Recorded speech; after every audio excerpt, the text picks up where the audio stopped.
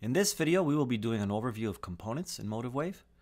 Now, there are many different types of components that can be added to a chart as part of your analysis. And MotiveWave organizes the available components via a components panel. And this panel is located on the left-hand side. And it's organized into folders, which are also categories. Now, let's take a look at some examples. So here are some examples. For example, we have the comment component, trendline component, channel. We have some label components here. We also have some markers. And if we take a look at some of the other folders, we have a commentary folder. We also have a markers folder showing markers.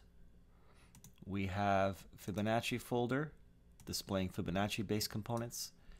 GAN for GAN-based components. Elliott wave and harmonics.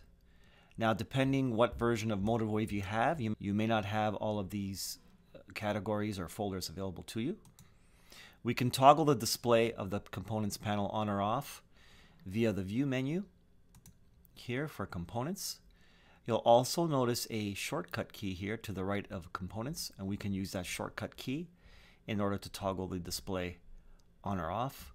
We can also toggle the display on or off via the components icon found at the top of the console on the far right hand side. So if I click, it's now off. If I click it back, it's now on. And of course, we can also hide it by clicking on the X. The components can also be added via the mouse tools found in the toolbar. And this here allows access to the more common components. We'll get into this in the next video. Okay, so that's it for this video, and we'll see you in the next.